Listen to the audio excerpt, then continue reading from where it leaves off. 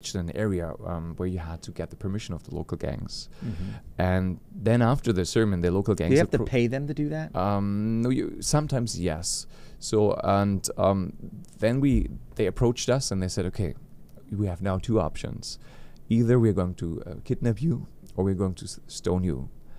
And at that time, I was like, wow, what shall we do? And was this after you preached? After the preaching. So they didn't like your preaching? Yeah, I think they didn't like it. Many people got saved, but you could see they were full of drugs, you know. Yeah, if they're full of drugs, under the influence of alcohol, the devil doesn't like that. No, that's right. And yeah, so we had to run away. We had to rush to our car, and they were shaking the car.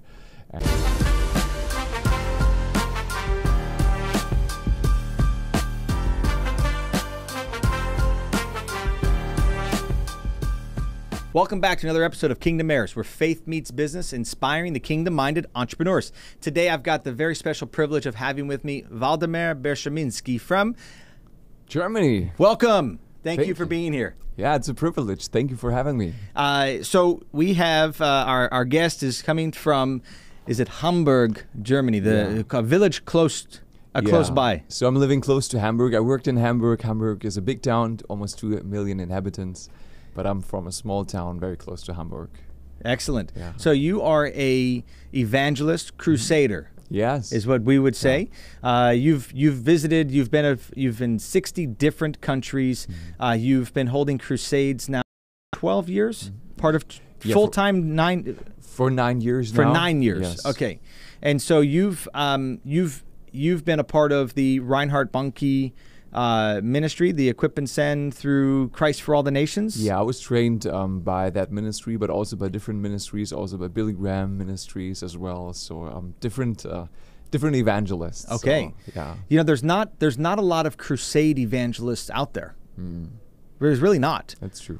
And so I've been talking to some friends of mine about this. We held an event last night here in Corpus Christi, which was very special that you joined us for. And it was kind of our kickoff for Kingdom Heir events, which I've been wanting to do for a year now. Yeah. Our channel is nearly a year old. We've been faithfully doing this, creating content now as creators. Wow. I think September will be our 1-year anniversary. Is that correct, Michaela?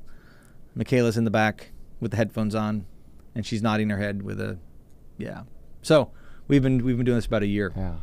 So one of the things that I wanted to bring to our listening audience is the importance of being mission focused, right? You know, obviously know our content is very business. We talk about business. We talk about family. We talk about community. Yeah. We talk about kingdom of God and how it all collides together and how it's very intentional living. So from your perspective, what you can bring to us that I'm hoping for is tell us how and why, because I know you had a regular job, right? How and why you've decided to be a full-time evangelist and what that looks like, because I don't think that's an easier job per se. Sure. But it's got to be a lot more rewarding. Yeah.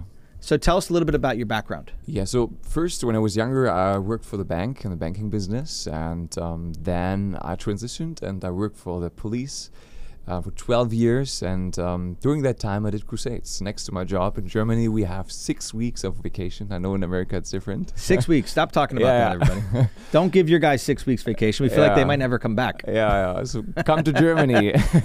They would love for us to go to Germany. We Americans are workhorses. We are workhorses for the most part, depending on what part of America you're coming from. But we like to work. Yeah. And during that time I did crusades, so I took almost all of my vacation. Wow. And I went to different countries and preached, held big mass crusades. And 2 years ago, I decided to become a full-time missionary, a full-time evangelist. So I transitioned. It was not easy because to do that, you need funds. Of course. You need a big network. So, but it was still successful. The first 7 years, I did it next to my job.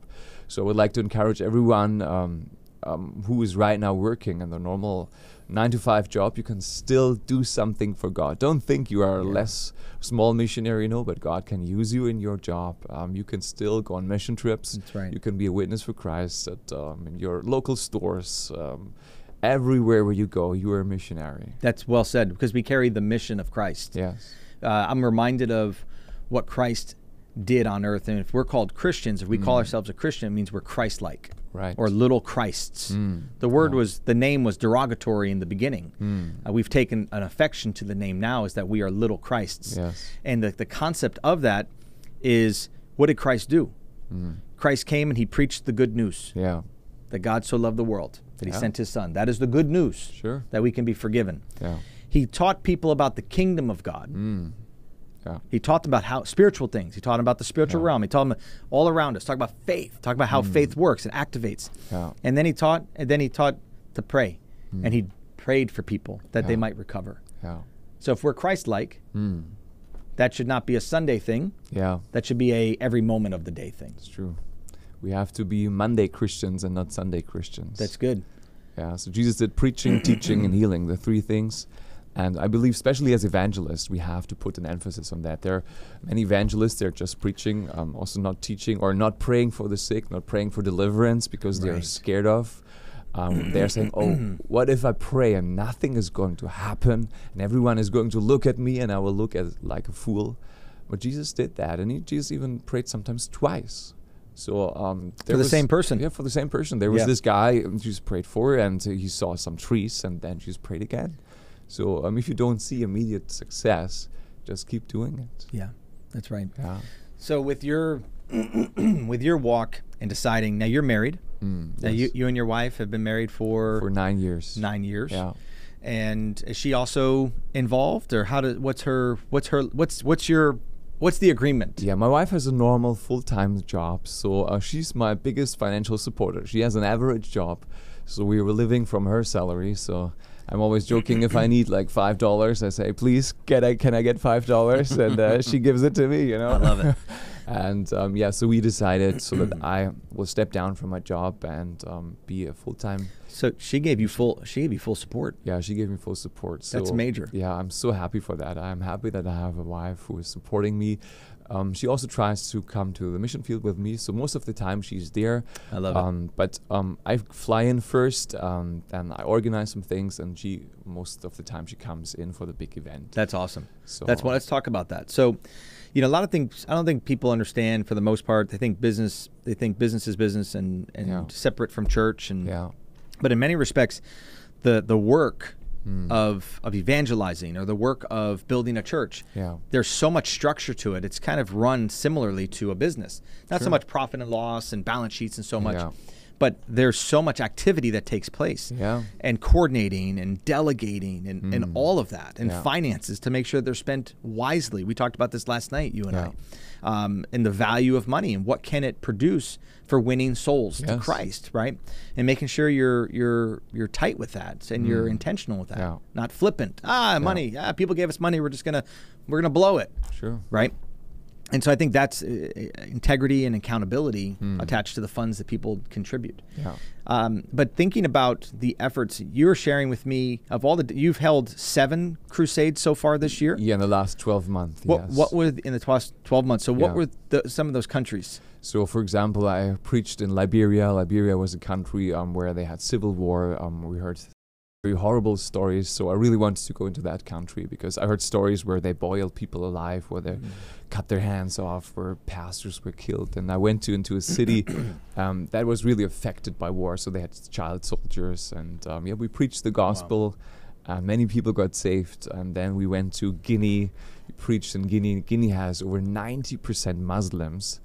And so we had to cross literally a river. So we went into the water, and the water was up to our hips. So we had to carry all our equipment on some boats. So this was very adventurous, and we preached there. And on the next Sunday in this Muslim country, we had over 800 new people in the local churches. So people are sometimes asking, okay, what's the fruit of Crusade Evangelism? Yes, let's talk about that. And there we had 800 new people in the local church in a Muslim country with over 90% Muslims. I once had a crusade in Brazil as well, and 5 years ago, and one pastor approached me, and or a crusade evangelist told me this story, what happened afterwards. So there was one pastor, he planted 34 churches after our gospel crusade. Oh my that's goodness. Amazing. And these would be in the jungle. These Yeah, would be in the bush. This These was would in be Brazil, and in the forest. In towns, In and towns. unreached areas. So I always try to go to places where the gospel is not very well advanced. So think about it. One man Yeah, hears the word of God. He Yeah. gets inspired. yeah, He's a pastor, and a Yeah. lot of times the pastor, oh, he must have gone to theology school. He must have gone through all of this. yeah, Sometimes that's not the case. Yeah. Sometimes it's the one man Yeah. that showed up faithfully, responded to the word Yeah. of God. He was diligent and faithful. And that's what the community looks to, is saying, that's my pastor. yeah, He loves God. He loves Jesus. He's always helpful and he's encouraging and he's wanting to see me do well. yeah, He becomes nominated to become the pastor. In Africa, it's like that all the time. And so it's something very powerful about just being the ordinary people conquer so much yeah, for the kingdom of God. They Yeah. accomplish so much. Yeah. And to go out and plant 34 churches, yeah.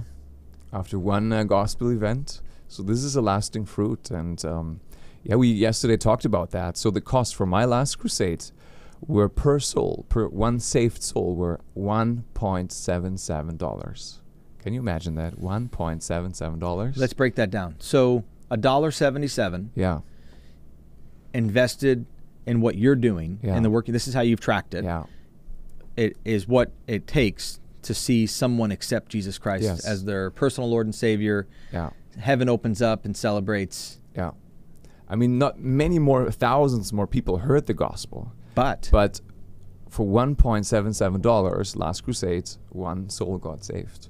that's amazing. So you can have like much more people. Sometimes you have to preach the gospel to thousands, Of and course. only hundreds of people respond. Yeah. But I believe, Which is amazing. yeah, I mean, if I look from that perspective, from a business perspective, I mean, where can you get a better investment? I don't Just see you that's- sow $1.77 into something, and one soul comes to heaven. And I think this is always the dream of every Christian, that one day when we stand in front of the throne of God, and you can say, Jesus, do you see the person next to me, to the left and to the right?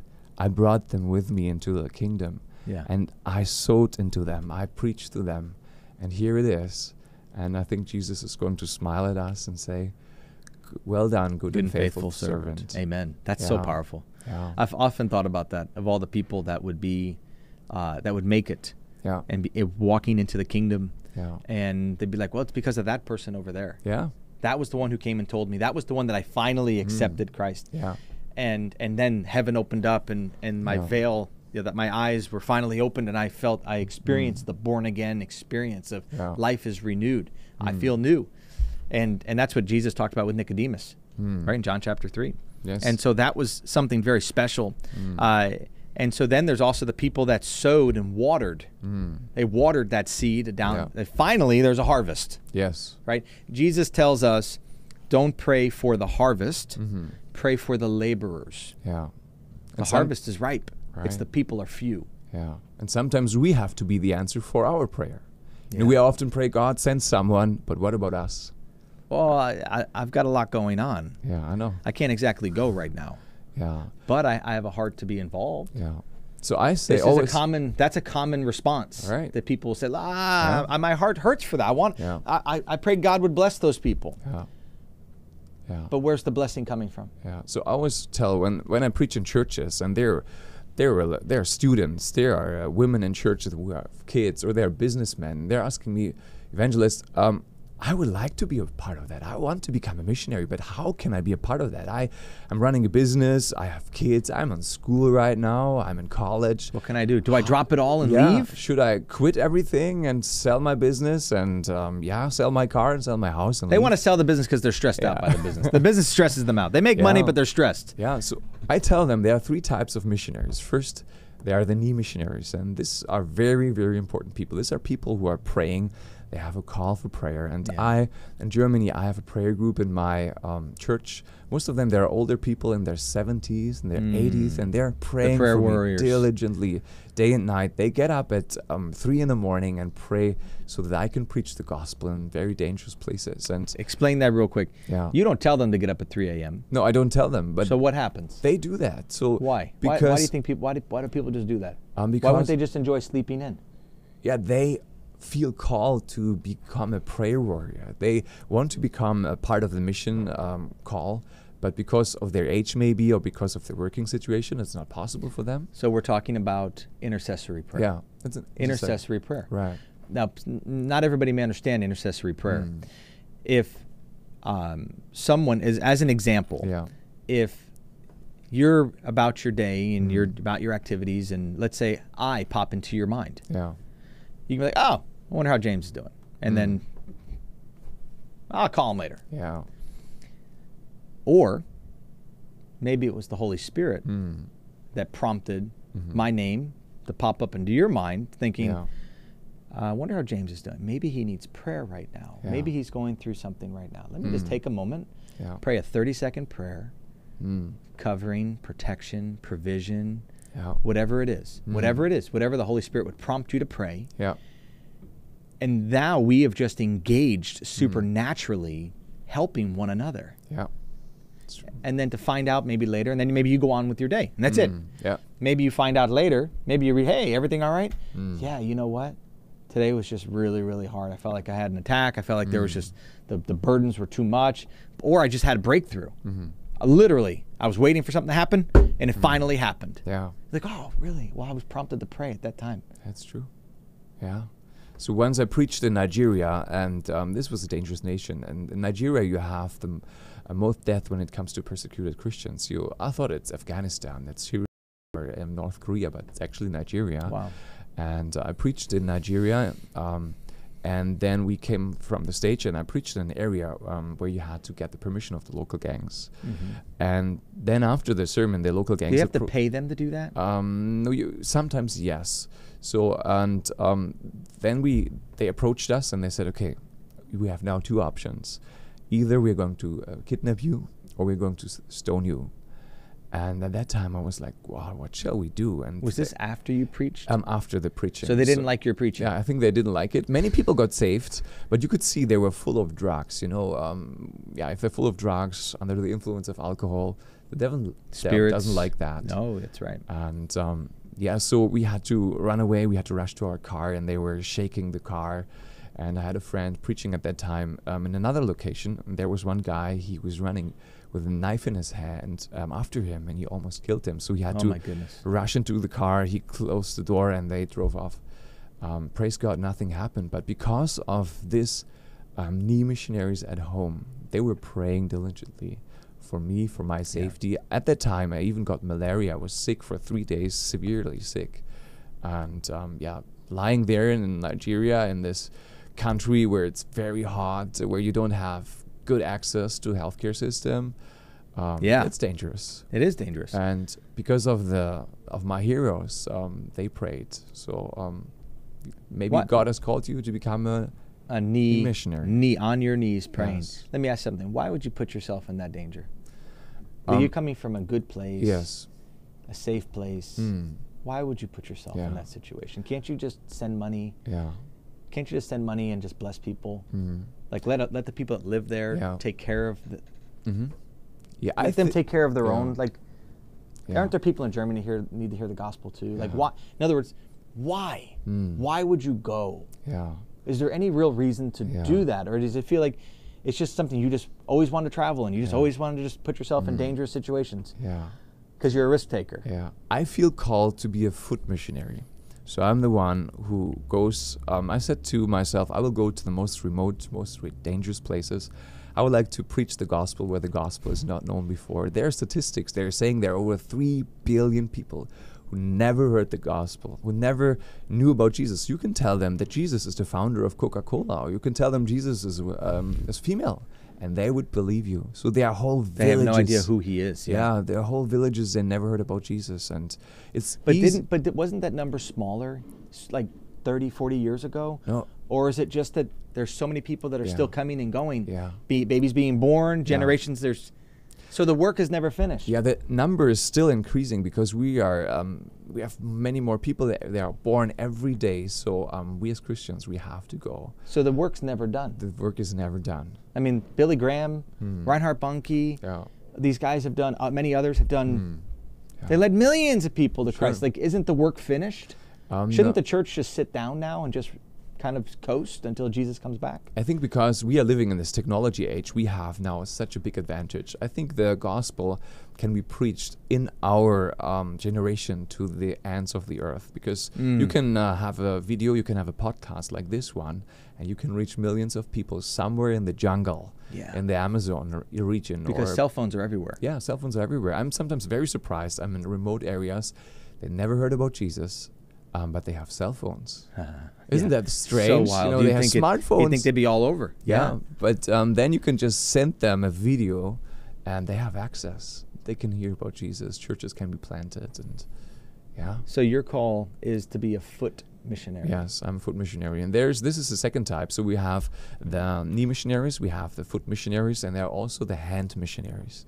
And maybe you are a businessman, and the hand missionaries are people who are blessed with their hands. They could be creative. They can maybe cook well, or maybe God has blessed them financially. Take their hands and do something with their hands. Yes. Bless other people, bless other ministries. They can maybe, build churches with their own hands. Maybe God has blessed you with creativity. Yeah. You can become a hand missionary. Don't think that you are smaller than the guy who actually goes into the mission field, if you are financially sowing into something. Because without the funds. Yeah, without the funds. It wouldn't happen. So even Jesus, when he preached, there were some rich women who funded his ministry. Right. So Jesus, he could always preach, but he had to eat somehow. They had to drink, he had to pay people for lodging. Yeah. So these women, they traveled with Jesus, they provided, they cared for him, and they had disciples, and I believe his mission was somehow funded by these people. That's right. So these were the hand missionaries. Well, the Bible talks about they had Judas had the change. He had the purse, the money bag. Well, they were obviously taking in offerings, or something was happening there, right? Judas was a thief, however. Yeah. Right? So there's always that mentality. 'Cause there's people that say, well, no, they just take that money and they steal it, and they buy themselves jets, and you have that whole level of skepticism, which is unfortunate, because the reality is the work still needs to be done. Sure. The work still needs to get done, and money is still going to exchange hands. It's going to happen. People with integrity like yourself, who are very intentional with the resources that come in, right? And you understand, people from like business people like myself, you and I have talked about this. I want to be very intentional where I sow my money. I don't give back. I don't give back. What are you talking about? You don't give back. I didn't steal anything. And what I have stolen when I was younger, I paid restitution, and I gave it back. The Bible talks about giving back what you've stolen. It's true. For us as Christians and as business owners and people who have the hands, as you call it, and we want to sow into, we want to put good seed in the ground and see it get watered and see it get harvested for the kingdom of God. So we want to be very intentional with who we sow into. Right? It's all part of that. Sure. So hearing the results of what takes place is very encouraging. You're like, wow, we gave $100 and we saw 10 people come to Christ. That's a big deal. Sure. That changes generations.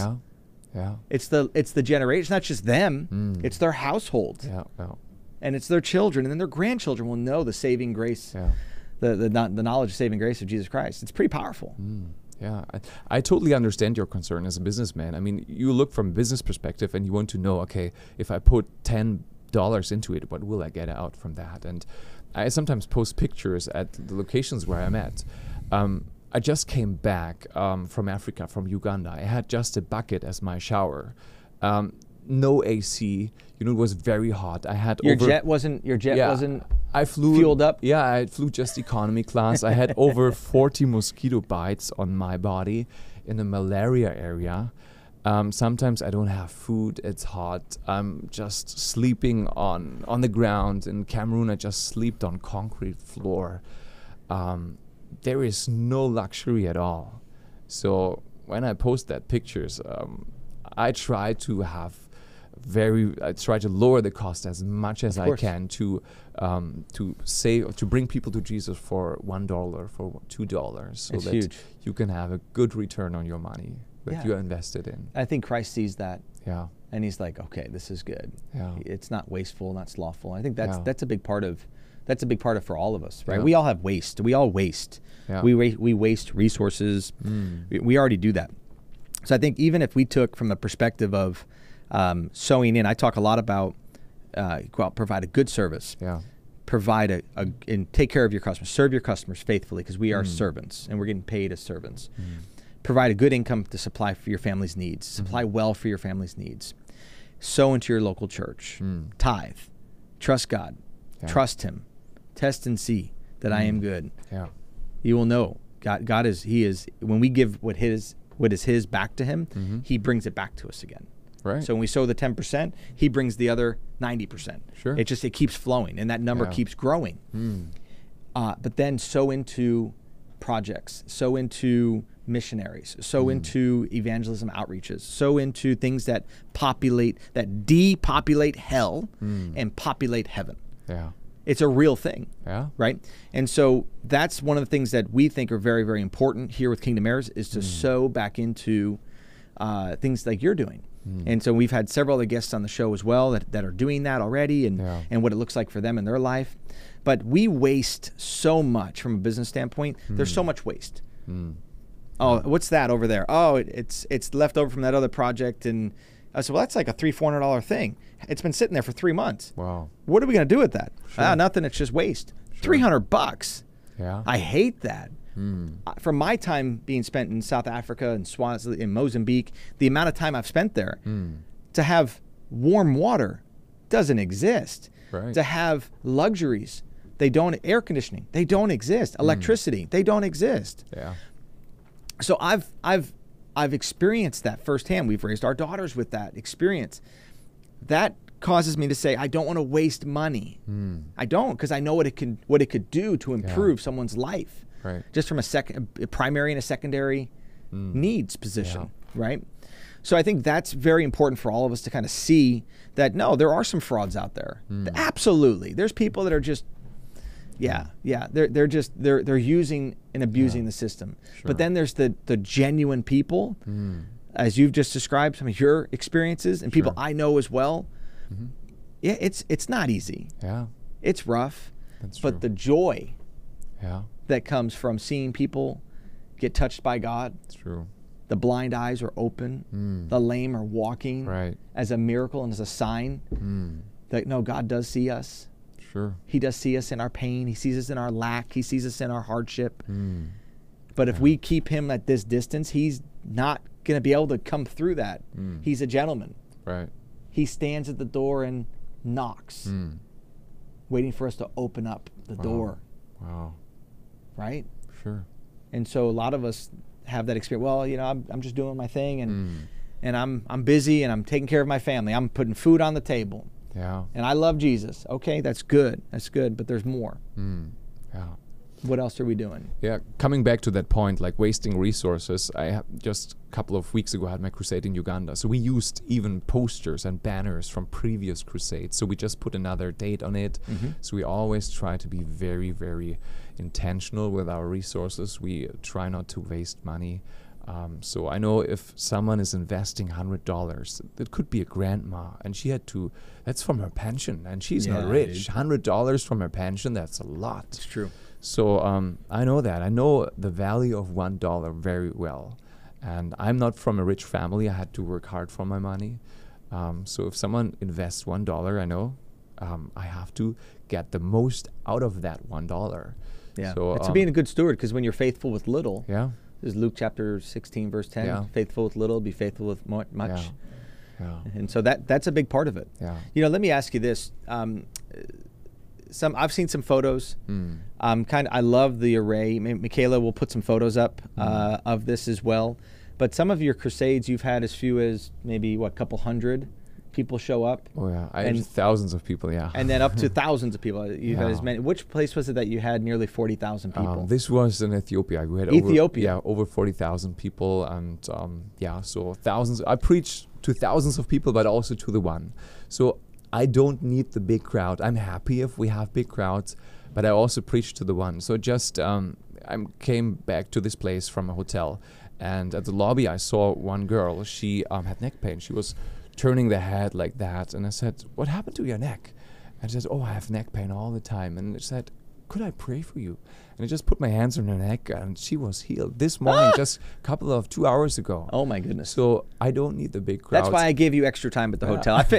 I said, oh man, I'm running. I said, he'll be fine. Yeah. He'll be praying for somebody. Yeah. Somebody's going to get touched. Yeah. By God. Amen. Yeah, we as evangelists, we have to preach the one, but also to the masses. So Jesus preached to Nicodemus, the one. Yes. But he also had the Sermon on the Mount, where Yes, he he did. reached thousands of people. So even Jesus had crusades. Yes, he did. And so Jesus was a crusade evangelist. Yes, and I love that. by God's grace, we had big crusades. I was part of a crusade where we almost had over 100,000 people, and there we had to train, or we had a list of 30,000 volunteers. Oh my goodness. Can you imagine that, being responsible for 30,000 workers?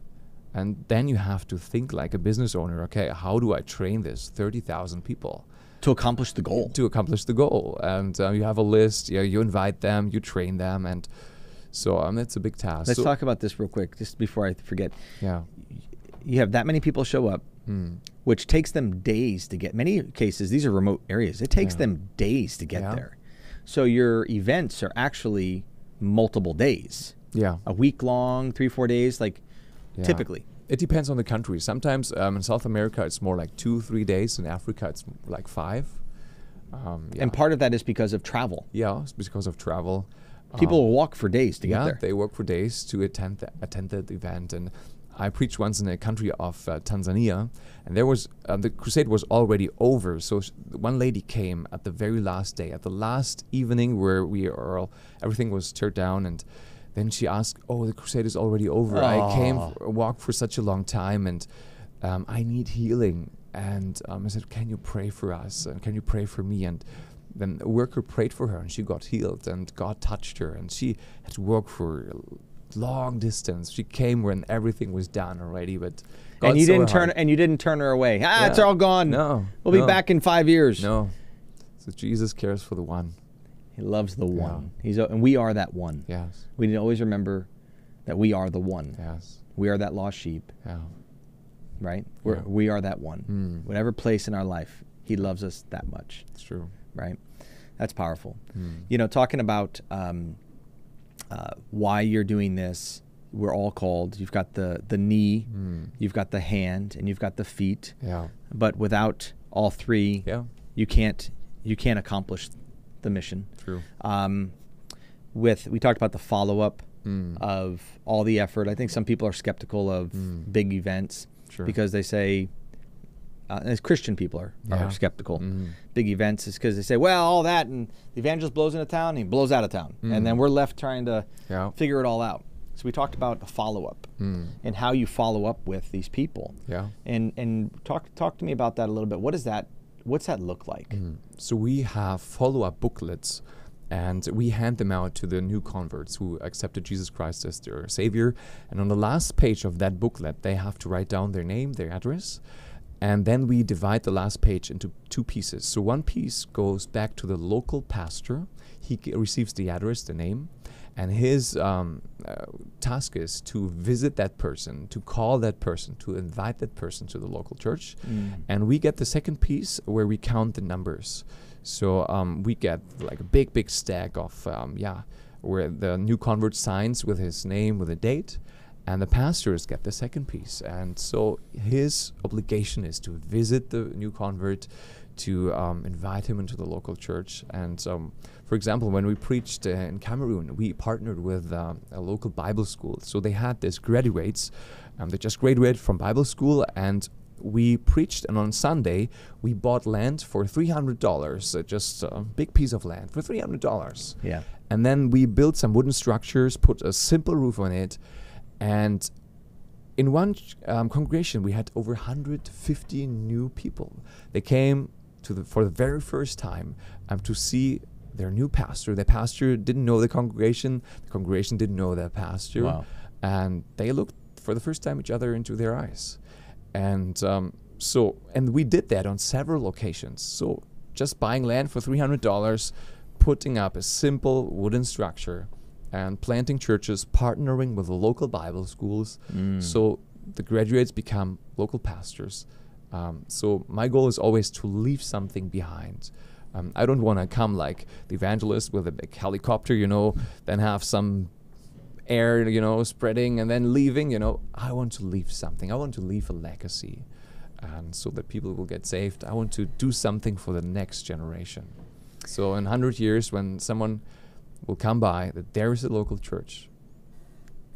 Yeah, and that they will praise Jesus and reach others for Christ. That's powerful. Yeah. It's talking about mission and having a mission for ourselves. Sure. Right? There's a lot of people have a mission statement for their business. They have a mission statement for a vision statement. They have core values. Yeah. Megan and I, years ago, I think 2005, just almost 20 years ago, we created a mission statement for our family. We created core values for our family. And at that time, we had 3 little babies. We had a huge heart for missions and seeing the lost get found, right? The lost sheep coming back, the prodigal son returning. And it was just, we read missionary books and the heroes of the faith to our children when they were young. And and I read those books, and I'm like, man, I just love these books. I shared some of those when you were at my house yesterday. I shared my library with you. I'm like, look at these books, and look at these. And we get, and every book, I'm like, oh, I remember this, and I remember this part of it. And it's like, and last night you mentioned a couple of them, Nate Saint and was it Elliot, you're talking about, and their lives as seeds in the ground, and how people came to know Christ and how it changed civilizations. Like it changed the people group. And I was saying to you, I was like, man, I want a book written after my life. I would love if my life was so intentional that it's a good read. Like it's memorable. Like I made impact for the kingdom of God. And why does that matter? Why does that matter? Then, man, these guys are talking about the kingdom of God all the time. Like, what does that mean? Like, I've got Jesus. Like, I'm a Christian. Right. But what do you mean kingdom of God? What is that? Like, unless you've experienced the born again, if you've never had the born again experience, everything we're talking about is foolishness. But if you're born again, look it up. John chapter 3, I think it's 1 through 16 through 17, talking to Nicodemus. Right. Unless a man be born again, he will not see the kingdom of God. He will not see he will not be born. He will not see the kingdom of God. Right. And so in that, I had that born again experience when I was 18. But yet I was a Catholic, and I was a practicing Catholic, and I was in church every Sunday and Catholic school, and I had to pray, and I did everything that I was taught to do. Right? But I wasn't spiritually alive yet. That's true. I was physically alive, but I wasn't spiritually alive yet. Right. So when Megan, my wife, introduced me to Jesus Christ, who is alive, not who is dead on the cross still. Most people see Jesus on the cross still. Right. They don't see the open grave, empty grave, the empty tomb. Right. Jesus is alive. He sits at the right hand of the Father. He is alive, and he wants us to experience life eternally. It's true. Not death. So we're born into death. Through Adam, we're born into death. Yeah. So what I believe, so we as Christians, so first we have to come to Calvary. We have to be reborn. We have to be born again. Yeah. Jesus Christ has to live in our heart. We have to receive forgiveness, salvation, healing. But then we also have to continue to Pentecost. We have to, a lot of Christians, they just stay at Calvary and they say, thank you, Jesus, for my salvation. Amen. But I believe there is even more. So there is Pentecost. I'm a spirit-filled believer, and I believe the day of Pentecost, people received the power, the Holy Spirit, the helper. So, Jesus says, stay. Yeah. I'm going to send a helper to you. He's Especially going to be your teacher, your comforter. Right.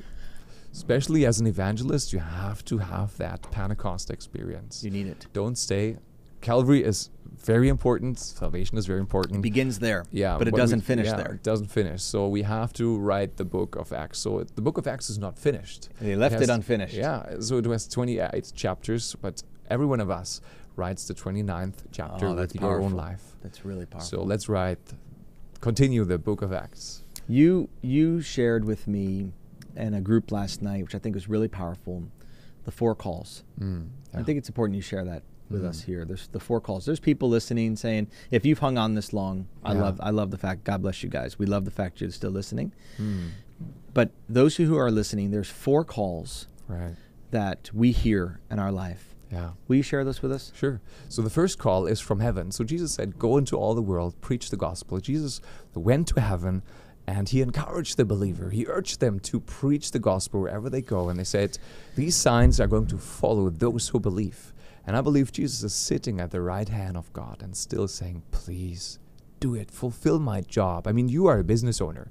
For example, if you leave your business for 6 months for a sabbatical, you would put someone in charge and say, okay, you are now the main guy, and you will take care of all the other co-workers so that they will fulfill the job so that my company will run well. Yes. And you say, in 6 months, I will come back as a business owner, and then I will ask you, what did you do with my finances? Yes. And that's exactly what Jesus is going to do. Yes. And so he's sitting there at the right hand of God, and I believe still saying, go into all the world. This is the first calling. It's from heaven. The second calling is from hell. So there is a story of the rich man and Lazarus. So the rich man had everything. And then you have Lazarus. He was living outside on the street. He didn't have nice food, nice clothes, no friends. But one day they met in eternity. And then this rich man realized, I have 5 brothers. And he said, Father Abraham, please send someone to my 5 brothers so that they will not come to this place. And there is actually a call from hell for evangelism. So people in hell are crying out for evangelists. For their own family. For their own family, for their own boss, friends, please. Co-workers, for their neighbors. And if you think about that, wow. I mean, Jesus is urging us to go. But people in hell are also pleading with us and saying, please go and preach the gospel. Yeah. I had a neighbor. So he was a good friend of my family. And this neighbor was not a Christian. My father invited him to join a church, to come maybe for Christmas, for Easter. And he treated me very well. When I was younger, he gave me gifts and so on. But he said, oh no, you can go to church. I will not do that. And so one day he got sick. And then his wife told us how he died. So he was lying on his deathbed, and he's told us that he is seeing the devil standing next to his bed and waiting for his death. And he was so shocked, and he said to his wife, he was not a believer at all. It's the spirit of death waiting. Yeah, he was not a believer at all. And he said, the devil is standing there and waiting for me. And he was an atheist. And then he told his wife, please do something. So his wife went to the local shop, bought some wooden angels, put it next to that, and he said, it's not helping, they're still there. And that's how my neighbor died. I mean, that's not a fantasy story, that's my reality. Neighbor. And so there's this call from hell for people crying out. So the first call was from heaven, the second call from hell, third calling is from inside. Paul said, woe to me if I don't preach the gospel. Paul had this burning in his heart. Yeah. We as Christians, we have to go out. We need that burning in our heart. Maybe you're listening and you feel that burning. Maybe you're called to a nation. Maybe you're called to a special neighborhood. Maybe you're called to go to a city, or maybe you're called just to be a worship leader or for kids ministry, and you have that burning in your heart. Yes. This is the calling from inside. So I would like to encourage you. Do something. Respond. Fulfill your calling. Paul did that. And he preached the gospel all over. I believe he even went to Spain. And you might go to Spain and preach there. So this third calling was from inside. First from heaven, hell, inside. And now the last one is from outside. So Paul was sleeping. His wish was to go to Asia. And he made plans. Maybe he had some context there. But then he had this vision in the night where a man approached him and said, come to Europe, come to Macedonia and help us. So Paul went, preached in Europe. You know, Alexander the Great, he went into the total opposite direction. He went to Asia. But Paul went into the other way. He went to Europe and conquered Europe for Jesus. Yes, Alexander the Great conquered Asia. But Paul went into the other direction and conquered Europe for Jesus. So maybe you are also receiving an outward call. Maybe your pastor approached you and said, hey, we need help in that campus. We want to have a house church, cell group in that area. Please help us. maybe there's need in kids ministries. There's maybe need for an outreach group, and someone approached you and begged you, please help me. I think this is a call from outside, and Paul followed. And if you do that, God is going to bless you, and He's going to use ordinary people. I'm just an ordinary guy. I'm ordinary preacher, but what I realized is God loves availability. If you're available, the disciples were total normal people. I believe they were teenagers. Yes. And God used teenagers and to turn the world upside down. Yeah. So just be available for God. Listen to the call from outside, from inside, from heaven, from hell, and you can be a witness for Christ. This is powerful. So powerful. We don't have to sit back. Yeah. We don't have to sit on the shelf and say, well, I had a call years ago, but now I'm married and I have children, and now I can't go do that. I think the reality is that the calling is still there. Yeah. It might look a little different today, but if we don't ever respond to it, it will look like it's distant in the past, in the rear view. And you're missing out on the adventures. The adventure. But living on adventure with God is awesome. I'm still living on it. And I don't plan for it ever to end. I don't want it to ever end, the adventure. And so I think that's part of where if the people that are hearing that and saying, man, but I feel like, just starting with a simple thing you have to drive through, and man, Jesus loves you. Thank you so much. Yeah. Just begin getting outside of our skin, getting outside of our comfort zone. Yeah. And begin that evangelistic. Did you know God loves you? Do you know God sees you? Yeah. And what are they going to say to you? Yeah. Oh, stop it. Like, what are they going to say to you? Right. Oh, thank you. When somebody sneezes, in Germany they say Gesundheit. Yeah, they say Gesundheit. Yeah. And here we say God bless you. Wow. Yeah. God bless you. Wow. Well, people appreciate, and they say, oh, thank you. Yeah. There's appreciation for people that just want to, it's a blessing, right? Yeah. So I think that's part of people just beginning to begin getting outside of their comfort zone and praying for someone, like you said. Yeah. If you see someone who's constantly doing this, hey, is it okay if I pray for you? Yeah. Well, take that moment. It's a risk. They might say no, and that's okay. You say, well, God bless you either way. But or this, you know what? Yeah. Everybody is looking for an act of kindness. We all want to receive an act of kindness. When we receive an act of kindness, we're like, oh, that was great. Right. Oh, God does see me. Right. Right? Yeah. And so that's part of the experience that we all can have, is bringing goodness and kindness to other people's lives. Sure. On the behalf of God. Right. Yeah. So right now I'm on this 100-day challenge to share Christ every day with someone. So right now I'm on day 30, and I preach to big masses, but also try to reach the one. So there is so many ways to approach people. Sometimes you are standing in the line and there's maybe this person saying, oh my God, the line is so long. And then I said, oh, you're believing in God. That's so good. And I was like, for me, no. I just said, oh my God. And I often do that. If people say, oh my God. Obviously, they're inviting God into the situation. Let's have a conversation. Yeah. And so that's my starting point, to share Christ. I love it. So next time, if someone is saying, oh my God, say, wow, you're believing in God. That's good. So people would, some of the environments, people are cussing Jesus' name, Jesus Christ. And they mean it as a cuss. Yes. And I'll be like, oh, you're praying. Oh, let's pray together. What do we want to pray about? Obviously they're upset about something. Right. In other words, when we bring humor, we were talking about before we started this podcast, we were talking about humor. If we can laugh our way into heaven, oh my goodness, life would be so much more enjoyable. Right. It doesn't need to be stale. Life does not need to be stale. Being a Christian is actually fun. It's adventurous. And if you're not having fun with the people you're around, look for a new group of Christians that you can spend time with, that you want to go out. Maybe they're Debbie Downers. Maybe they're people that just want to, everything is just so bad. They suck life out of you. They suck joy out of you. Yeah. Right? Get around people that are spirit-filled, and they're a little more happy clappy. We used to call them the happy. Hey, they're a little more joyful. They're a little more joy because they're experiencing God's love. They're experiencing the goodness of God. Right? Right. And so I think that's part of, for all of us, is to get past ourselves, get around people that will encourage us to grow closer to God, that we be more kingdom-minded.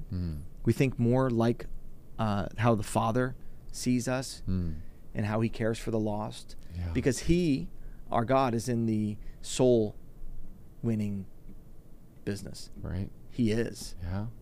He is. It was his mission. It's true. For God so loved the whole world. Yeah. Right? And he sent his one son. Yeah. His only son. Right. So my mission is called saving the lost. It's not feeding the poor, but saving the lost at any cost. So, I mean, your mission, you said you had a mission statement. So Yeah. if I would have a mission statement, it's saving the lost at any cost. And Jesus is in the saving business. And we as Christians also have to be in the saving business. Yes, we do. I mean, Why else are we here? Yeah. What's the point of calling ourselves Christians if we're not going to be seeing other people come to know Christ? Why be it? It's so true. I mean, it's important to maybe save some elephants somewhere in the jungle, or save some trees or monkeys. I mean, it's God creation, but I think God or Jesus cares the most about souls. And this is there are some things that are eternal. So souls are eternal. Yeah. The Word of God is eternal. Yes. And the things you do for God are eternal as well. So I found out these three things: souls, Word of God is eternal, and the things you have done for Jesus. So do something what has eternal value. So if you think about what you're doing right now, and you ask yourself, will this matter in 1,000 years? In 1,000 years, what I'm doing right now, will this have eternal value or not? That's if a great not, question. then cut it out. I mean, there are people, I totally understand, they have normal job, 9-to-5 job. You have to provide for yourself. But Yes. with that job, you can still serve Jesus in your marketplace. Absolutely. You can create something with eternal value. And as a business owner, ask yourself, what I'm doing right now, will this matter in 1,000 years? If not, Change it. change it. I had someone say to me years ago, and it just flipped my perspective, which was really good, and I've shared it with many other people, is when you've got, if you tell people you're a Christian, you have your Bible on your desk, you have your picture of Jesus, or you have some type of Christian paraphernalia around your office or in your car, or people just know that you are a Bible-believing Christian.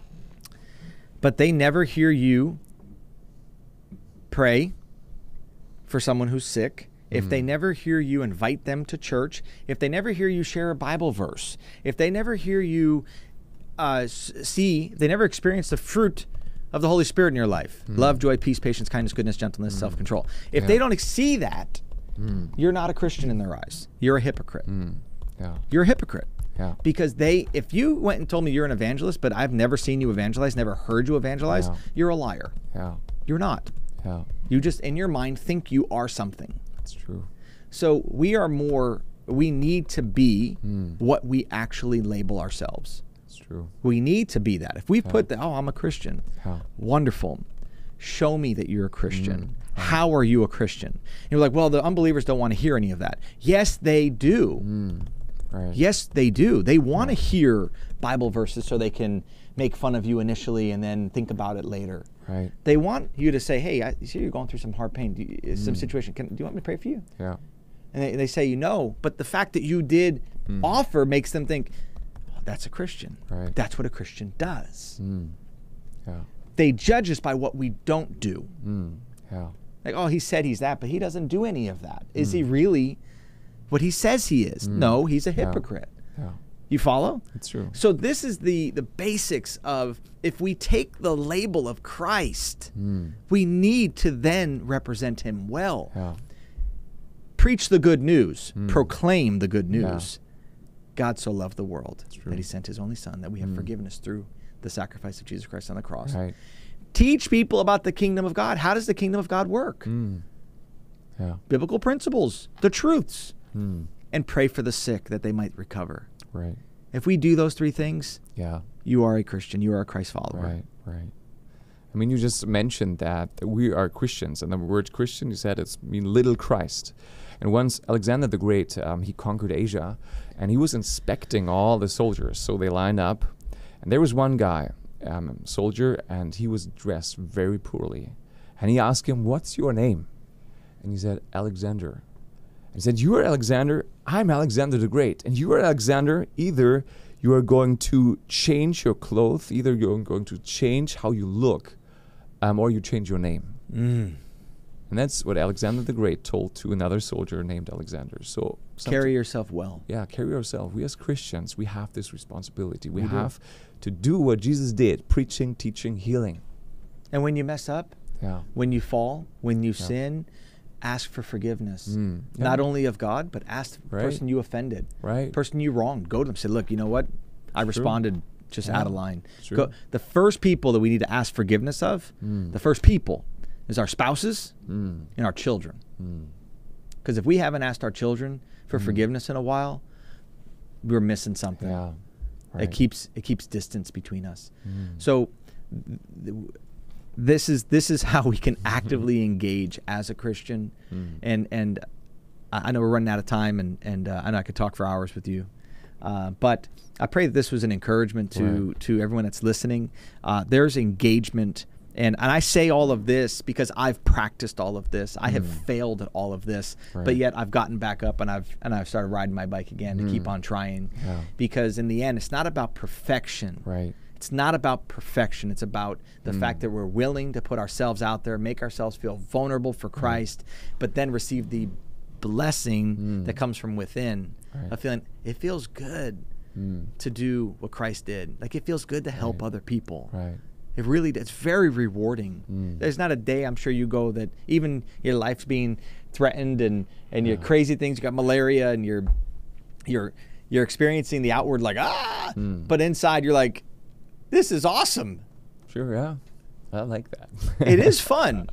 I said last night before we went into the event, I said, hey, after we prayed, we were in the car, I said, hey, let's take a minute and pray before what takes place. And then we said amen. I said, let's go have some fun. Let's go have some fun with Jesus, you know, and it's so, wasn't it so rewarding last night? It's true. God really blessed us. I mean, people were healed yesterday at the event. People responded to the mission call. It was amazing. So my goal is always to inspire other people. I don't want to be the big shot. I would like to hand over the baton to, I'm 36, but I know I have to, there will be one day where I have to hand over the baton to the younger generation. It's true. We have to look for someone who wants to do the same thing, equip the young people. And I was told about the revival you're having right now here in Texas. I was amazed. It's real. Thousands of people getting saved. Yes. That's what we need in Europe as well. I see that in Africa, I see that in Asia, but Europe is kind of in a dry situation. They're turning their backs toward God. And there's always a remnant. There's a remnant there. You're a part of the remnant. There is a remnant there in Europe. In the darkest places, the light shines the brightest. So don't give up. Don't give up. People gave up on America years ago, but Christ hasn't given up on the nations. His heart is for the nations. Restore them back to the Father, right? Seed of Abraham, the promises of Abraham. The whole earth will be blessed.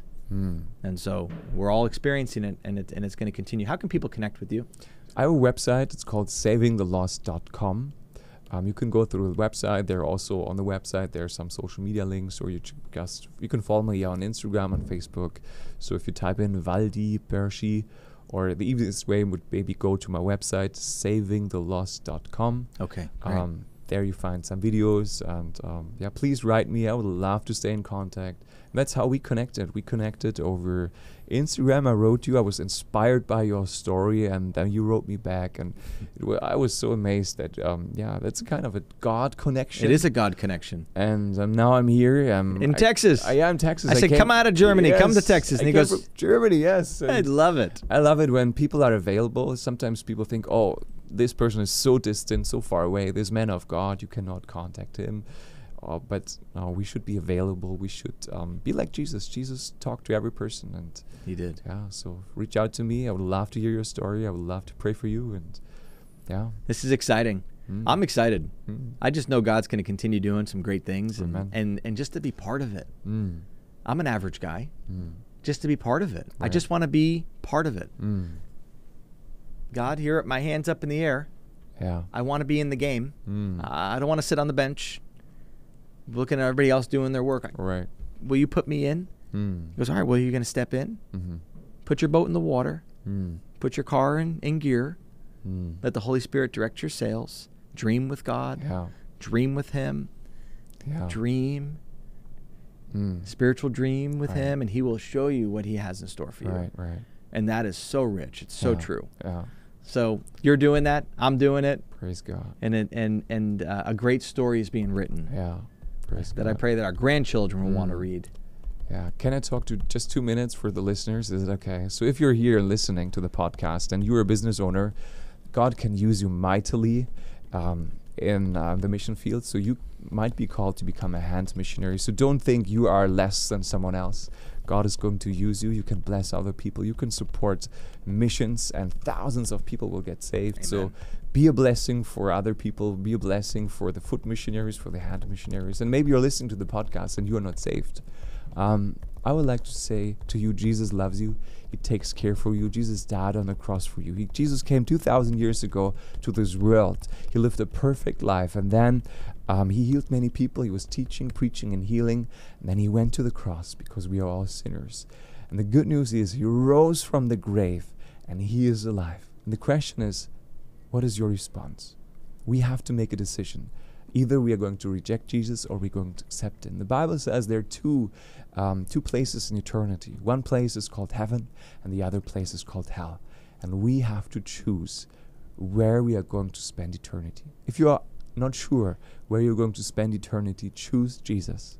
Choose life. Yes. Choose to become a child of God. You can just pray a simple prayer with me. If you're listening to me, just close your eyes wherever you are and say, Jesus, I'm coming to you. I'm a sinner. Please forgive me. I'm sorry for my sins. I believe you died on the cross. I believe you rose from the grave.